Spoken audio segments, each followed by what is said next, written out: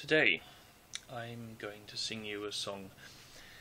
This is about T.H. White's version of Merlin.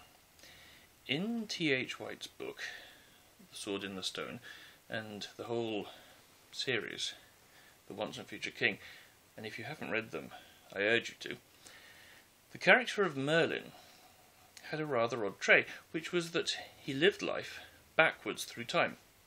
Every day he grew younger. The effect of this was that he could remember things that had happened a long time in the future, whereas he had no idea about the past. And I was thinking to myself, the day after the last battle, when Arthur died, must have been so confusing for him. He had no memory of Arthur, or what he'd done, or anything like that. And all he knew was that there had been a battle. So, here's a song about that. Yesterday, someone took my master's life away, and I'm starting to suspect Le Fay, but naught I know of yesterday.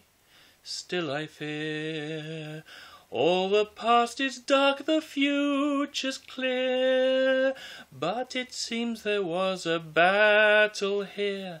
I'm sure it's over, Guinevere.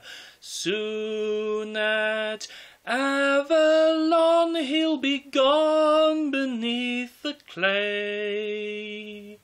Now I'm left behind, and I'm blind to yesterday. Yesterday, maybe if they write a roundelay, I'll discover when the words portray the death of Arthur yesterday.